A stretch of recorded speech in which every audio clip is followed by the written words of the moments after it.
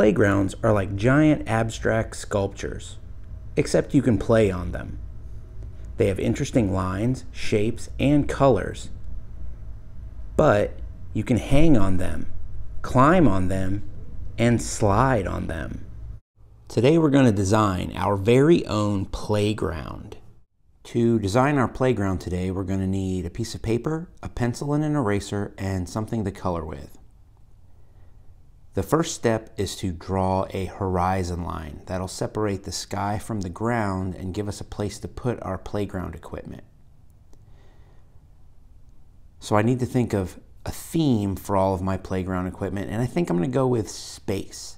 So I'm going to start with this rocket ship ride. I'm going to try to think of at least 3 to 5 different pieces of equipment for the playground. When I was a kid, we used to have these things on the playground that usually they were animals, but they were attached to the ground by a spring and they would wobble back and forth. So that's kind of what I'm trying to make here, except it's a rocket ship instead of an animal. The next piece I'm thinking of is something that you can climb inside, but I think I'm going to make it shaped like the moon. And then you climb inside the moon and you can look out through the craters to see the rest of the playground. Sounds kind of cool.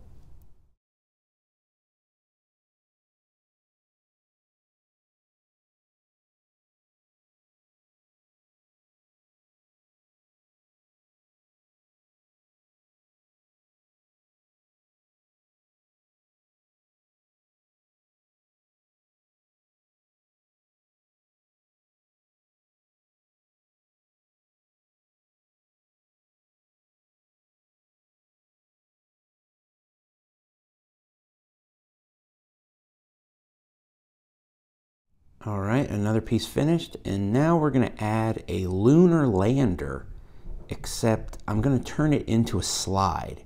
So on one side of the lunar lander, there's going to be a slide that comes down to the ground.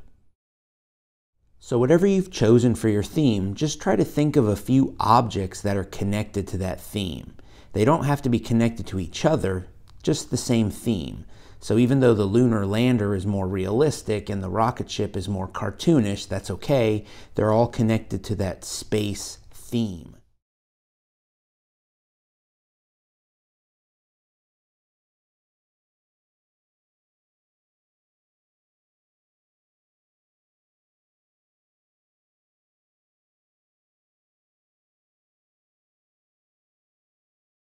And now we're going to completely leave the realm of reality by adding a spinning UFO. So we used to have one of these at a playground when I was a little kid. It looked like a UFO, but it would spin around and around, and you would sit on it and hold the handle at the top. So each of the circles is like a bump where you could sit, and in the center is a ring that you'd grab onto as the UFO spins around. And the last thing I want to add are a few trees and bushes, because that's going to make the playground look more real, even though we've got some cool playground equipment there. By adding trees and bushes, it makes the landscape where the playground is look more like a real place.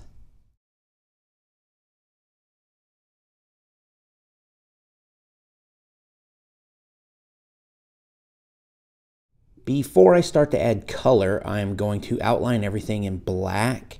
That'll give me a chance to erase all of the pencil marks, because I'm coloring it with marker and you will be able to see the pencil marks through the marker if I don't erase them.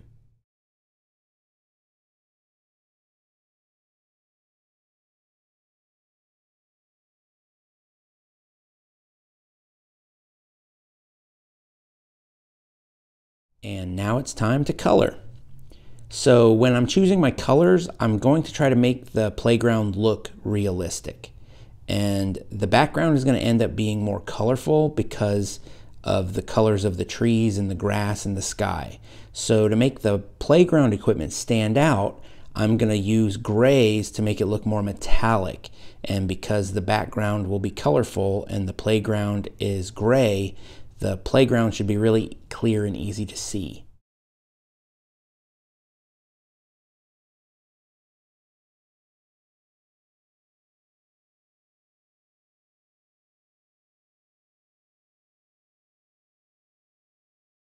My space-themed playground is nearly complete. I'm really happy with the way it turned out. There's only one thing left to do, and that's add some kids to this playground. I hope you like the way your playground turned out, and I will see you next time. Bye!